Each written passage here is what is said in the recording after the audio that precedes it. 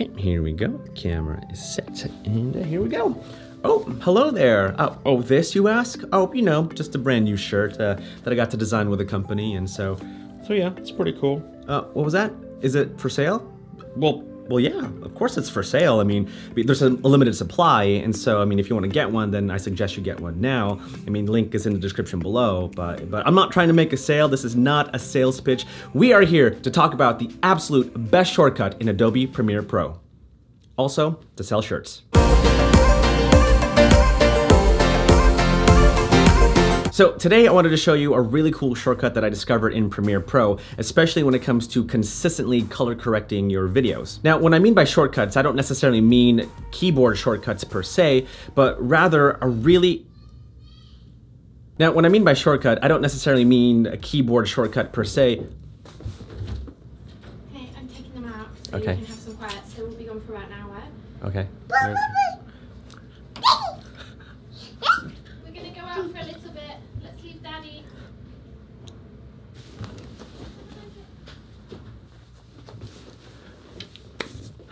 Now, what I mean by shortcut, I don't necessarily mean keyboard shortcut per se, but rather a really fast way to consistently color correct your photos every single time. And that's by using presets. Let me show you. Okay, so we're gonna start by opening up a project in Premiere Pro. In this example, I'm gonna open up my previous video that I did. So the first thing I wanna show you is what the footage looks like before color correction, and then I'm gonna show you what it looks like after. So here's the footage before color correction, and here's the footage after.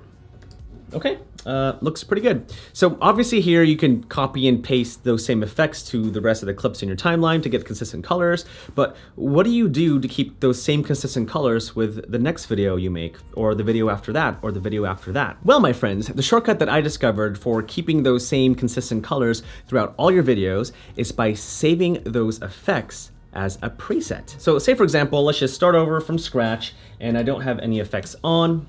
So now we have our video over here, and we want to color correct. And so obviously what you're gonna do is go to your color spaces. I have my own workspace, so I'm just gonna choose that.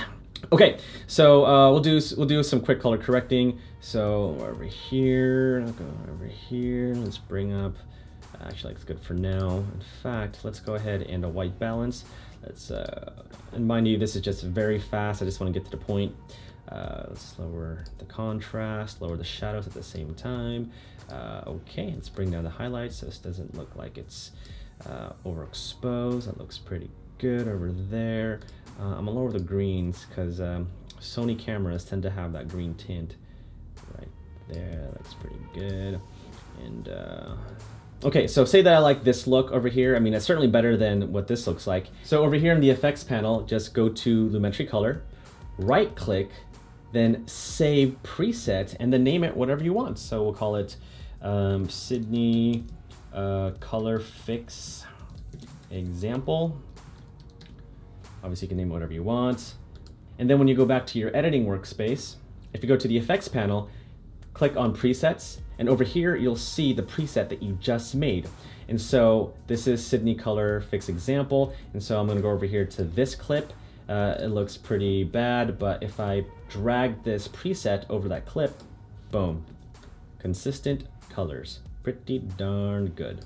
Now, keep in mind, this applies if you're filming something in the same location every single time. So if you're making YouTube videos in your room or your studio, this is a really cool way of keeping those same consistent colors every single time. You can actually save multiple effects as one single preset. And so if you want to add masks or some other effects like a mosaic or a Gaussian blur for a particular scene, you can totally do that and save it as one single preset. Also, it's not just for video. You can also save audio effects as presets as well. All you have to do is make those adjustments in one clip, right click on the audio effect or audio effects, save as a preset, and now you have your very own audio preset. So cool, just like this shirt. Limited supply, link in the description below. Now, I know a lot of you may already know this trick, but I'm talking to those people that have not used it before and do film consistent videos on a weekly basis, maybe even make 2-3 videos a week. I mean, having the time to color correct and adjust your audios every single time, it takes up a lot of time and effort. And so there you go, presets. And that's pretty much it. Well, hopefully this tip was helpful to you guys.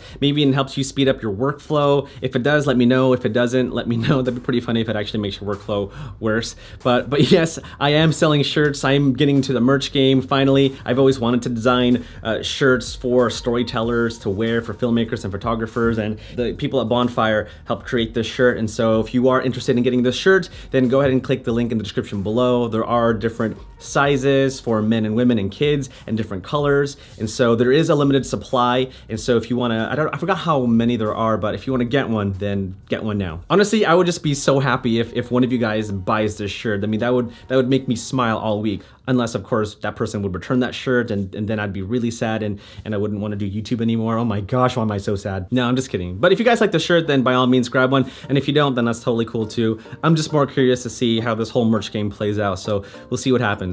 But anyway, thank you guys so much for watching. I really appreciate that. I really appreciate every single one of you, and I love that I get to be part of your journey, helping you guys become better storytellers every single day.